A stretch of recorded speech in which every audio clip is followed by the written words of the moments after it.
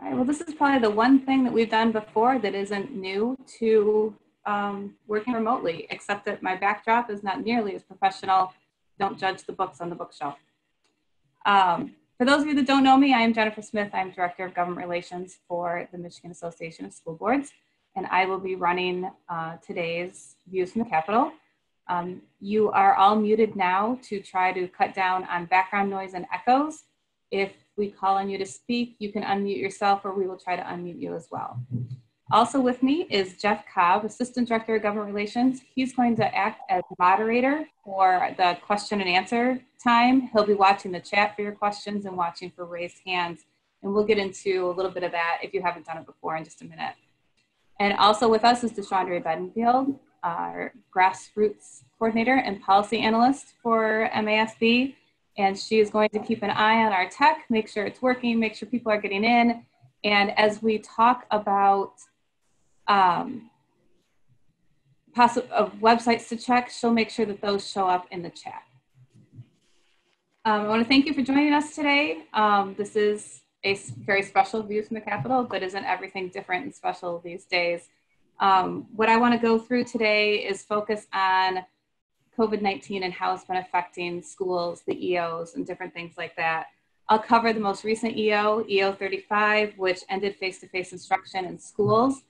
And I think a lot of the questions that have been coming to us have been answered or at least addressed by that EO. So I'm going to go through that in fairly good detail, and then we'll take some question and answers at the end after that. You can put your questions into the chat box, which you can find a chat box at the bottom of your screen if you're on the computer, or if you are only on the phone, if you type *9, it will raise your hand. And then when we get to that point, Jeff will be able to call on you and unmute you for you to be able to ask your question. We're going to try to keep this to an hour because I know some of you are truly still working from home. If we still have questions going, we will keep going as long as we can try to answer your questions. But we do understand that after an hour or so, if you have to drop off, that's fine. We are recording today's session, so it should be available on our website, hopefully tomorrow. So just to start, and sort of how did we get here? And a lot of this you probably heard, but it's sort of nice to put it in a timeline as we start talking about where we go next. So as of yesterday, April 6th, Michigan had 17,221 confirmed cases of COVID-19 with 727 deaths. We only had our first case on March 10th. So in 3 weeks, we have seen this skyrocket. On March 10th was when the state of emergency was declared by the governor, when our first 2 cases were confirmed. On March 12th at 11 o'clock at night, the governor ordered all school buildings to be closed to face-to-face instruction. On March 23rd, we got the stay at home, stay safe, save lives order that we are currently under, and we are under until April 13th at midnight. This is for necessary and essential travel only. On April 2nd, we got the latest EO number 35, which ended face-to-face instruction in schools. That's obviously what we're here to talk about today. The legislature did meet today, or is meeting. The Senate met this morning. They only brought in enough people to make a quorum, so 20 senators came in. Hold one second while I tell them. There's a join audio button if you don't have audio. Let me get that to everybody. Sorry for this. Please understand the technical issues as we all this. So the legislature came in today. The Senate brought in 20 senators. That was all to come in to do a voice vote on Senate Concurrent Resolution 24. This concurrent resolution allows the emergency declaration to extend past the 28 days that is allowed for the governor. So they extended it until April 30th. The governor had asked for longer, 60 days. The emergency declaration allows her to do these, to make these decisions without having to go to the legislature for everything. So that was passed by the Senate this morning on a voice vote. The House also came in at 10 o'clock, and they are still taking attendance. They have set it up so that they are having 5 people come into the chamber at a time. They register their attendance and leave, and they bring in the next 5 people. They've asked representatives to stay in their cars or to stay outside until they are called into the building. So it is taking them quite some time to be able to take attendance this morning. Laws and the Constitution require them to be present to vote. So they are looking into this to see if there's some way they can do it virtually, but right now it is not allowed. They have to physically show up to do it. Part of this goes with only the senator can, or only the representative can push their vote button. So they have to actually be there to do it. This is the same at the federal level as well. So we don't know, and I know people are looking into it, as I said, we don't know if they can do it virtually. So right now they're going to great lengths to try to keep the legislators safe. Everyone in the Senate, the 18 that they brought in, or the 20 they brought in today, were spread throughout the chamber. They didn't have to sit at their own desk. They made sure they all maintained their 6 feet difference. The staff was cut in half. There was no office staff. It was only Senate staff. They came in, they took attendance by voice. They took the voice vote, and then they adjourned. They were in and out in probably 15 minutes. And like I said, the House is taking these steps to only have 5 people in the chamber plus the only essential staff. They will do a voice vote as well. That voice vote is only going to be from leadership. This has all been agreed to by both parties in order to try to maintain safety, especially in the House, because we have 2 House members that are confirmed COVID-19, and one who unfortunately passed away last week, suspected of COVID-19. So the House is a lot more nervous about this than the Senate is. But a lot of that leads into why hasn't the legislature done something, or why couldn't they do something? And some of that is safety. So EO 35 addressed a lot of the things that we were going to ask the legislature to do. The governor has said that we may not hit the apex of this disease until May. She is looking into extending the stay home, stay safe order, but is not sure what that will entail at this point. In her latest press conference, she said they're looking at it. They just don't know how long they will extend it for. But I would expect something on that in the next week or so. So are there any questions on that stuff before we get into the meat of the EO?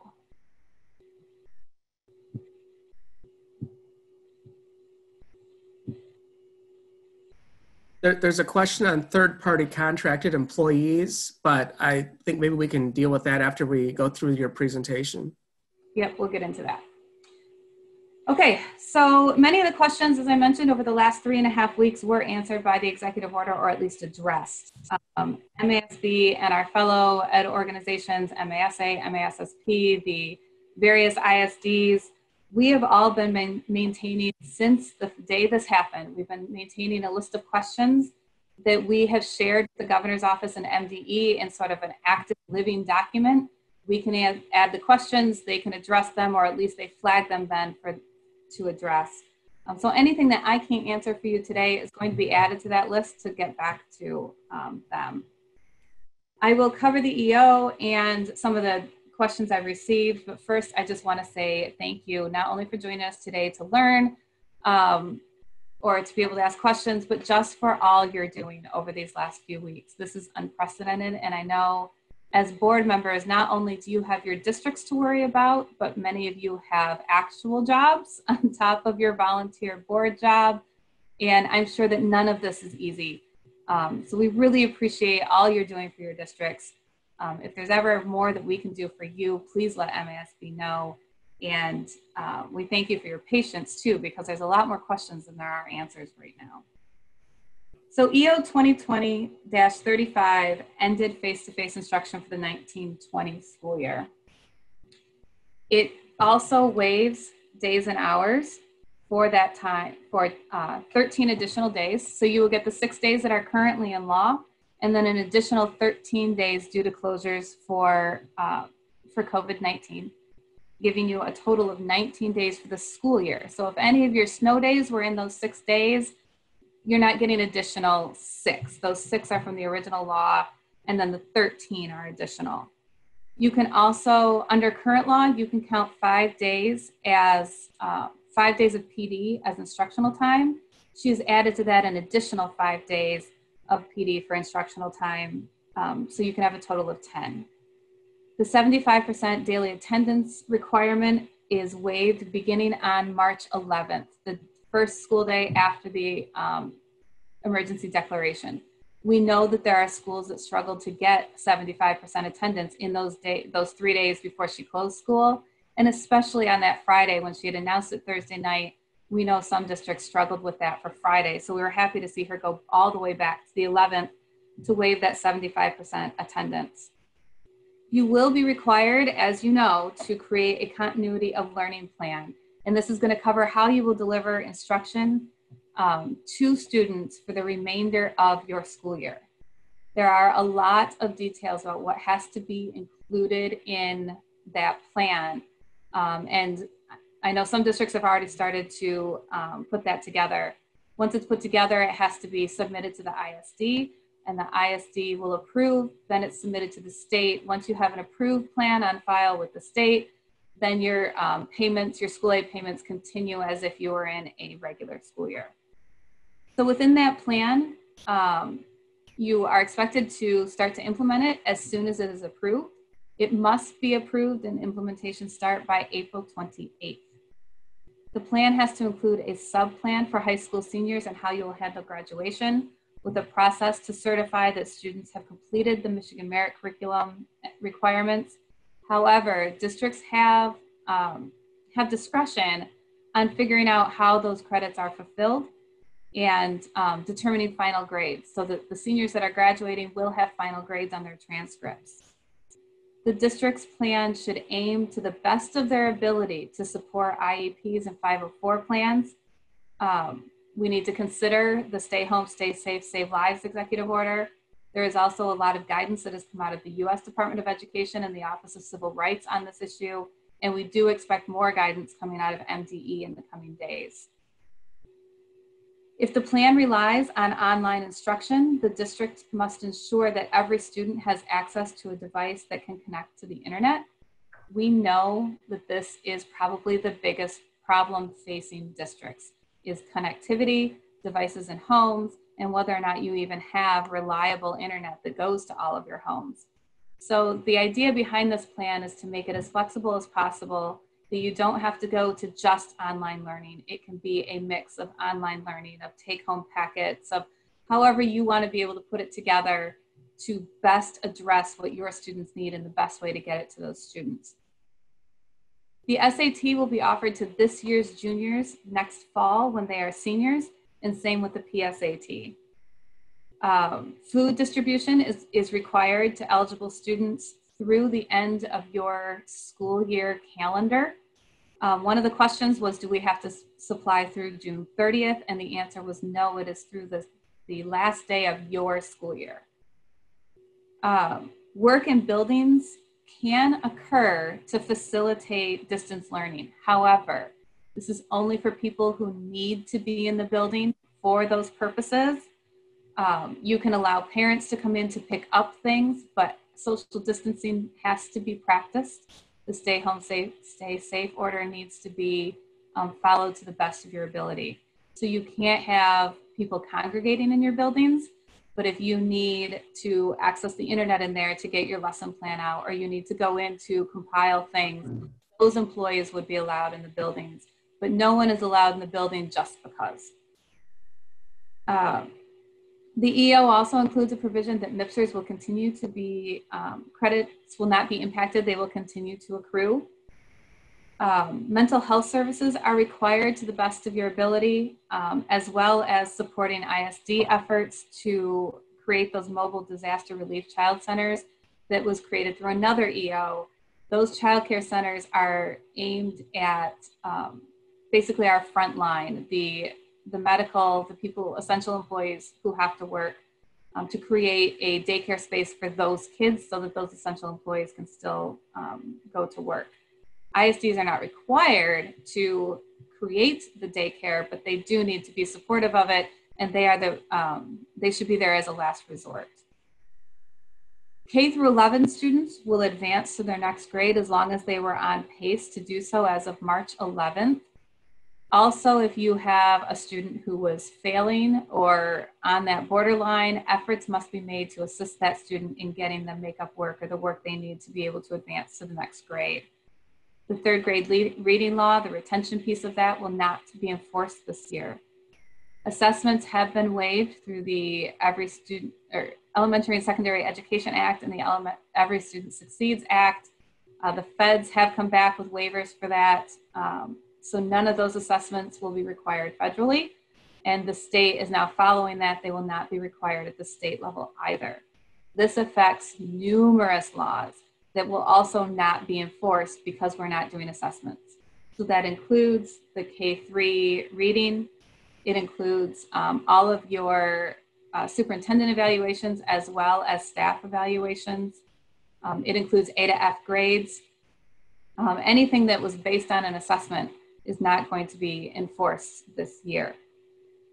You will be able to adopt a balanced calendar for the rest of this year. That is if the order to stay home is lifted.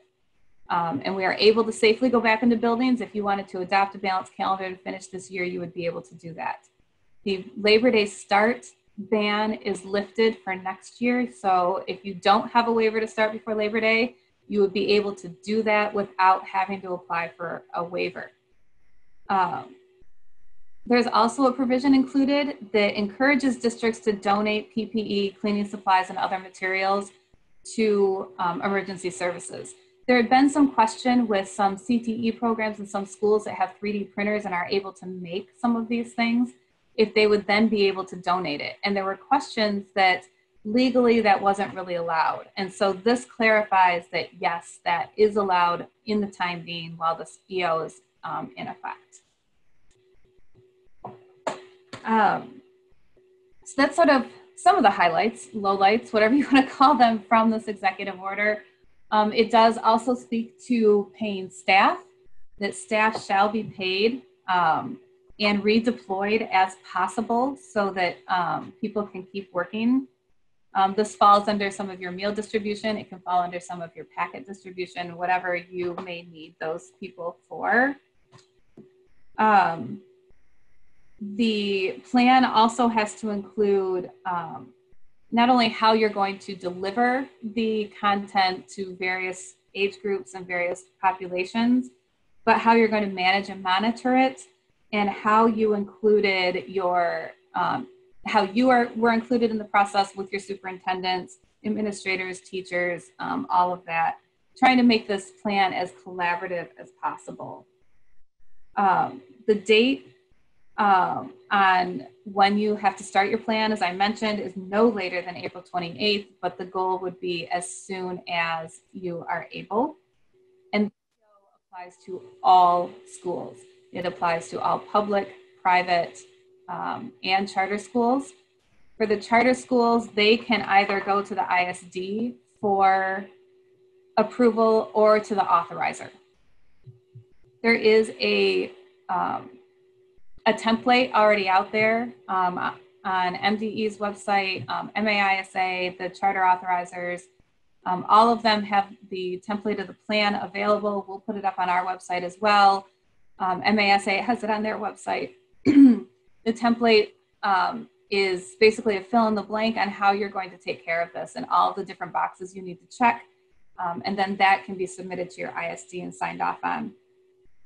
A district is allowed to contract with a provider if you need to for the implementation of a plan, or you can partner with one or more districts. ISDs have the same ability to contract with other ISDs if necessary in order to be able to do these plans.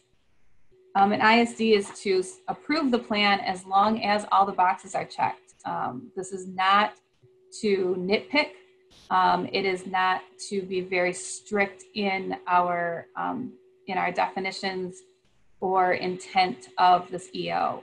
The governor has said repeatedly the idea behind this EO is to push for that continued learning, but in the way that works best for your district. So there are a lot of things that are not spelled out because that's going to be allowed to be taken care of at the district level. You are allowed to amend your plan as necessary. Decisions regarding awarding of credits, the issuance of grades, using credit, no credit, or pass-fail designations is all up to the local district to determine. There have been some questions if you're allowed to do that for seniors. The governor has said yes, this is for all students. There's also a section that deals directly with non-publics and homeschooling so that they have direction as well, because there's obviously is not as strict and not as many laws we have to wait for them, because there are pages of laws that are waived, but there is a section that deals directly with them. As I mentioned, the district employees permitted in district buildings are essential only. You can allow people in your district. If you have parents that need to get in to pick up packets or say empty a locker, that can be allowed as long as social distancing is followed. All of the various assessments, as I mentioned, are waived, as well as the requirement that you take one civics class. That is gone. The requirement for MME to be taken this year is gone. The WIDA access, that requirement is waived for this year. The kindergarten readiness assessment is waived for this year. And then for IEPs that require face-to-face evaluation, that deadline has been extended so that you don't have to do the face-to-face under these social distancing requirements. So there's a big section of this is based on special ed, and a lot of it is looking toward the U.S. Office of Civil Rights. DOE has put out a lot of guidance, Civil Rights has put out some guidance, but there are a lot of things that we want to make sure we are not in direct conflict with OCR, because the last thing we want is to, one, harm those students, and two, put districts in a place where they're going to be sued. So a lot of care was taken with this section. It's a lot of do the best you can with those students while doing social distancing to determine if you need a compensatory plan when students come back to face-to-face learning. And so there's still a lot of questions there, and we do expect more guidance. We're hoping to get more out of OCR directly. There's a section that deals with your teachers and teacher certification. So if you have teachers whose certificate expires this year, that can be extended for 1 year. If you had teachers who were on a 1-year extension, that you can choose to extend for another year just to get around this time. And that's if teachers were not able to get their all of their PD done or all of their continuing learning plans. There is flexibility there to allow those teachers to continue to teach. Their specialty certifications will continue, counselor certifications continue, with the understanding that when this is lifted, we need to make efforts to get back to where we need, back to those credits. But right now, if you can't get those credits taken care of, you won't be penalized for them.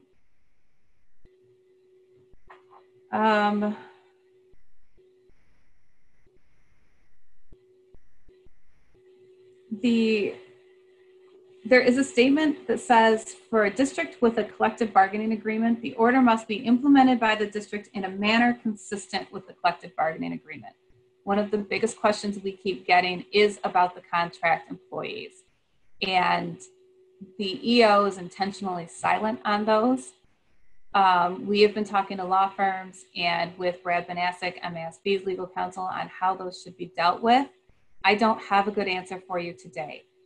We are still working on that. Brad is actually going to be doing a webinar as well, focusing on more of the legal issues. This would be one of them. This would be a great question for him. I don't have a solid answer on what to do. A lot of what we keep being told is the district should decide, but I know that's not the answer people are looking for. So the guidance isn't really out there yet. We've been asking, we're talking to people, and we hope to have a better, more clear answer soon, or at least as clear as we can get for you. But I would urge for questions, especially around the CBAs, to reach out to Brad in our office. You can do that through me or to tune into his webinar. Information about that should be coming out today, but he will be doing a webinar on Friday. So the other big question is what happens with the budget? And as you know, they passed a law last year that said they have to have their budget done by July 1. And we're not sure that's going to happen anymore. Part of that goes back to what I mentioned about the legislature not being able to meet virtually. Conversations obviously are happening behind the scenes, but they can't come together to have committee hearings. They can't come together to vote these budgets out. And the other piece in this is the Consensus Revenue Estimating Conference. Normally in our budget cycle, we would have budgets from each chamber and the governor's budget done before the Consensus Revenue Estimating Conference. Then they wait for that, which happens in early May. And those are the numbers that they use with the Senate, the House, and Treasury agreeing on revenues for the coming year. Those are generally the numbers they use to go forward to create their targets and to create the final budget. This year, we know the January Consensus Revenue Estimating Conference and the May Consensus Revenue Estimating Conference are going to look very, very different. And so there is a lot of nervousness about what those numbers are going to look like in May. How big of a hit is this going to be on our states? We have heard, upwards of $1 billion, $1.5 billion in lost revenue, in sales, business taxes, income taxes, all of that.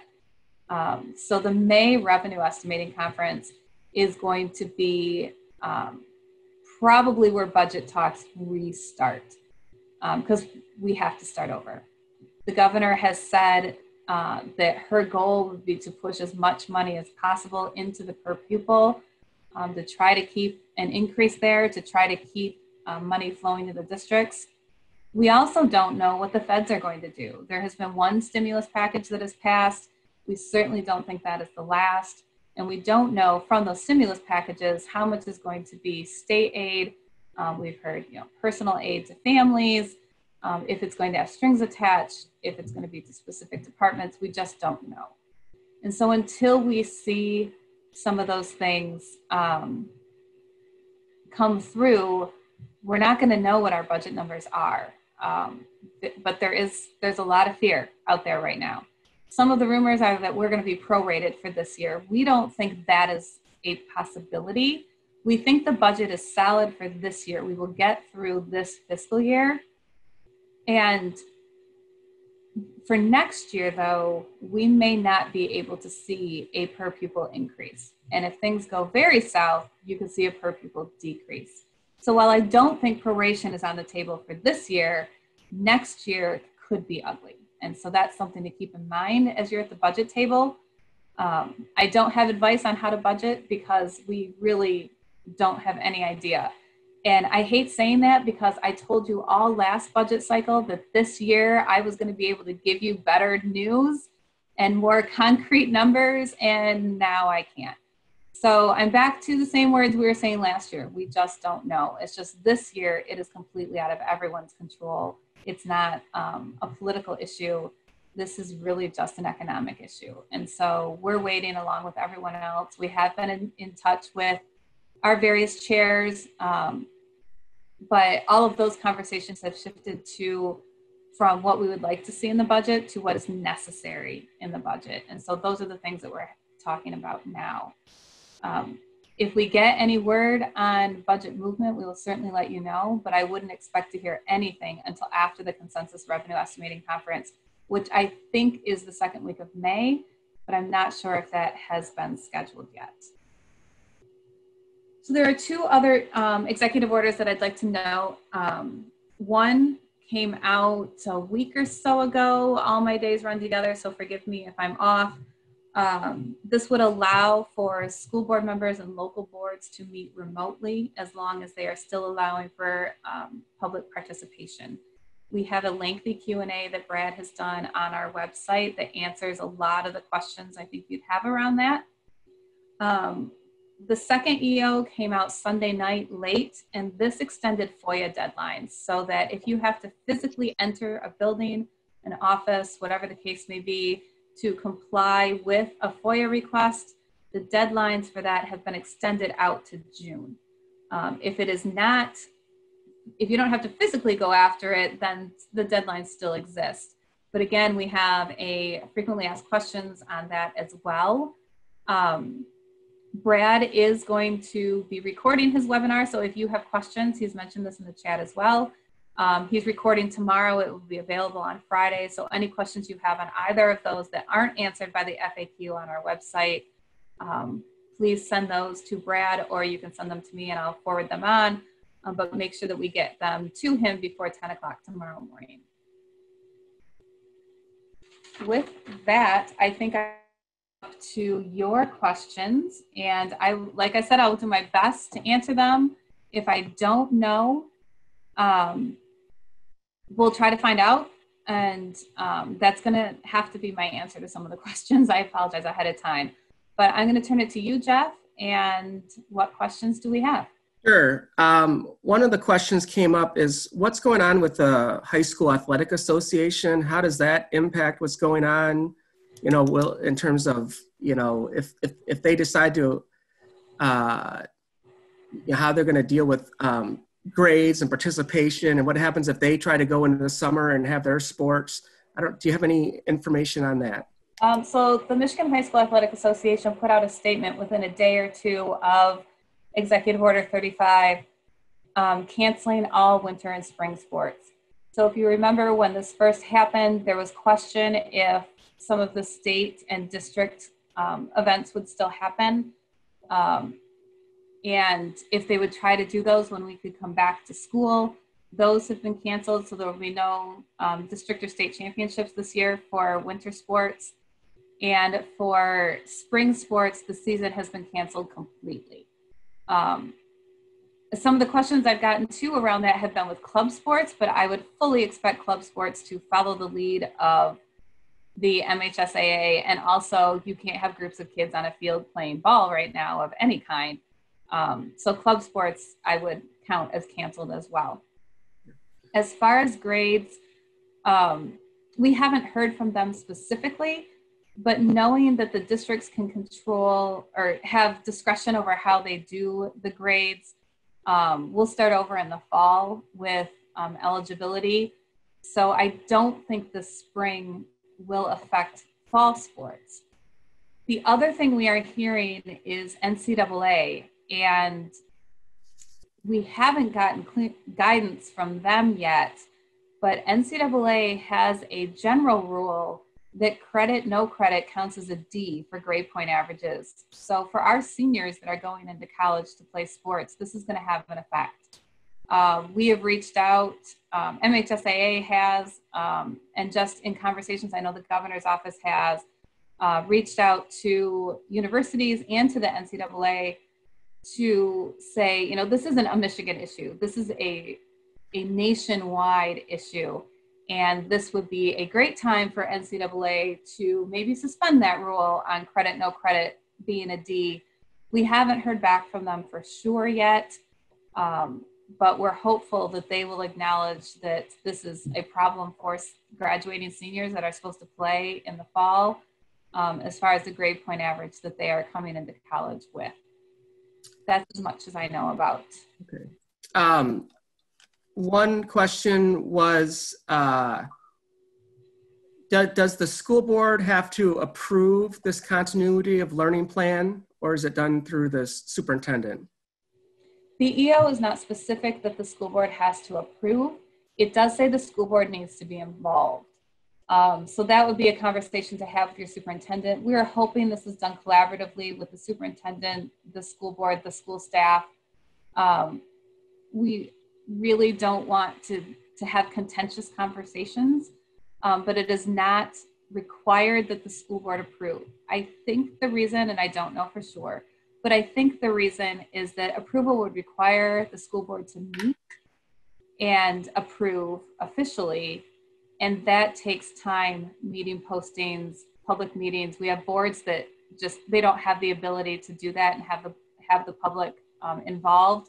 And so in order to avoid that, it was not required that the board approve, but the board should be involved in some of the bigger questions and bigger issues with that plan. When it comes down to the details of curriculum and grade granting and things like that, those are discussions that the superintendent should be having with your curriculum director. But the board should definitely be aware of where those conversations are going. Can the board meet right while the shelter in place is going? Can they meet in person, or do they have to do it virtually? You may not meet in person. The shelter in place, the stay home, stay safe order does not allow you to meet. You can meet virtually. That's what the EO allows, which was always a question about whether or not school boards could meet virtually. This was cleared up in an EO. That's the frequently asked questions document that I would point you to MASB's site.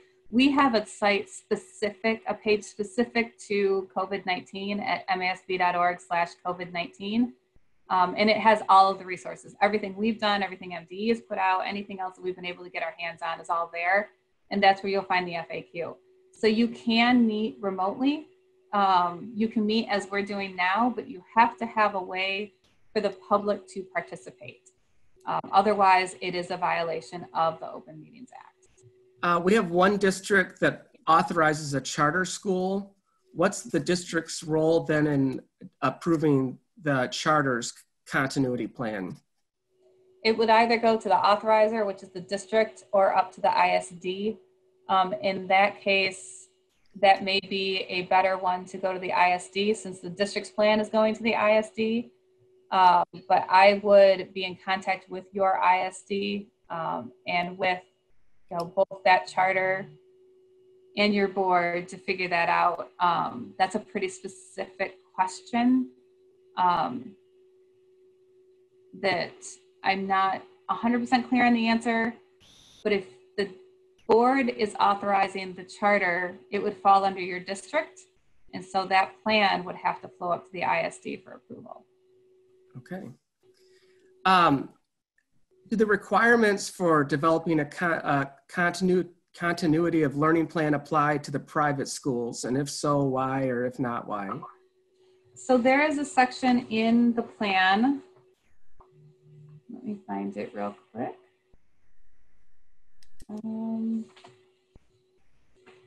I had it a minute ago, but there's a section in the plan that goes directly to privates and homeschooling and lays out their expectations. It's taking me just a minute to find it. Bear with me. It's a long order. I'm not finding it.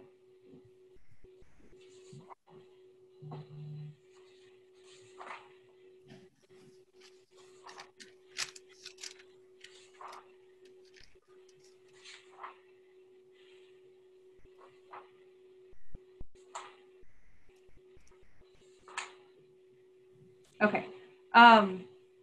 If you happen to read the long order, it's on page 7, but it does say state-approved non-public and parents and guardians homeschooling are encouraged to do all the following. And it lays out their steps as well to offer students electronic or other remote home-based instruction to the extent feasible, including through MVU if necessary, to coordinate with districts providing non-essential elective courses. So shared time is still allowed under this, under the EO.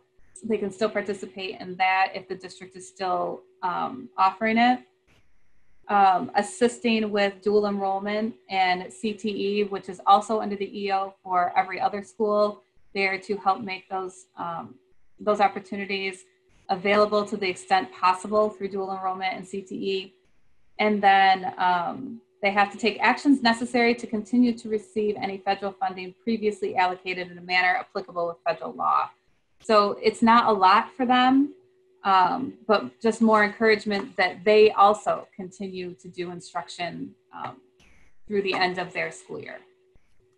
Okay. In terms of doing the staff evaluations, we know that the assessments for the state have been waived, but do the evaluations still need to be consistent with the collective bargaining agreement?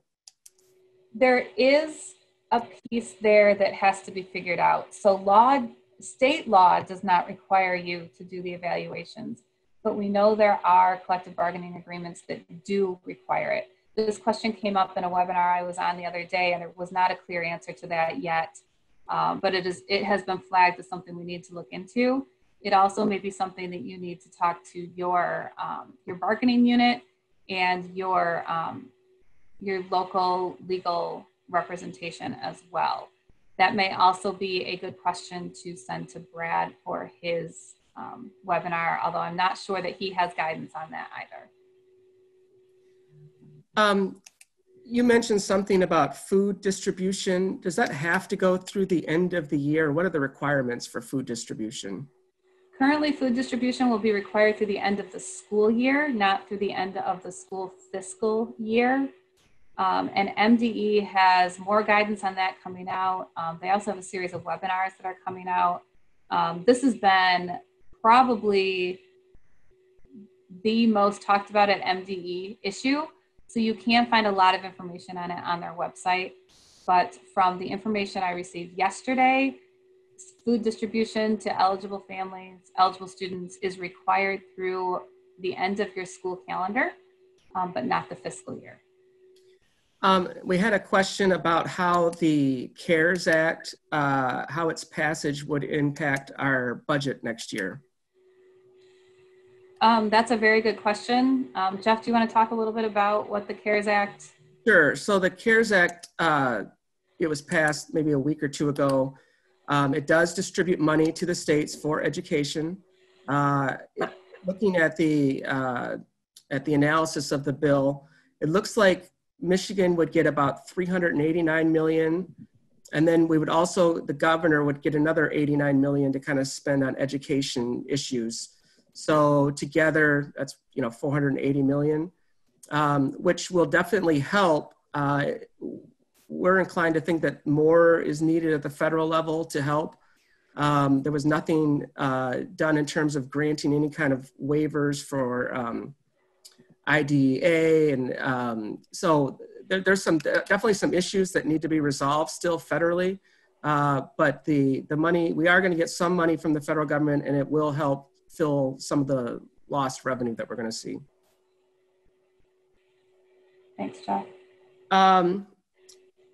Okay, going back to athletics, do the districts need to pay their spring coaches? That has come up, I believe, and I don't have all the answers. If it is a stipend that they would have received for doing the coaching, that is not required. If you have outside coaches, I'm not sure. I don't have the answer to that, but the question has been asked. I just don't have a lot of clarity. Okay. The ISDs are being told, they have to approve the plan for the districts, and they're being told to be sort of flexible and give each district a lot of grace. But at what point are ISDs going to be held liable if services aren't delivered, since they signed off on the plan? That's been a question as well, like who's in charge of enforcing the plan? We think that'll be part of a Q&A that's coming out from the governor's office, hopefully this week. It would seem that the ISDs would be in charge of making sure the plan is being followed, but at the same time, the governor has said that we're not trying to be punitive here. So we don't want to be punitive on parents who can't or don't participate. We don't want to be punitive on districts that are doing the best they can. And so I would imagine that would extend to ISDs, that we don't want to be punitive to them as well. But the idea of who's in charge of making sure that everybody's doing what they're supposed to be doing is a question that's hanging out there. Okay. I think that answers the majority of the questions. I know that some of the questions we'll be able to respond to through email later on. We'll have to look into some of the issues, and we will get back to those. We'll be saving this chat, so we will have the questions available to us to help respond. We did get another something post from Shelley Haas. For teachers with a 1-year temporary authorization on an expiring certificate, Is it the district that applies for the extension, or is it the responsibility of the teachers to reach out to MDE? Let me double check. I believe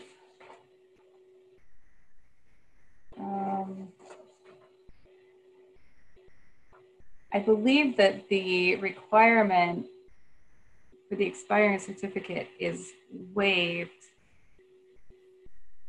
so it would not matter. Okay, here it is.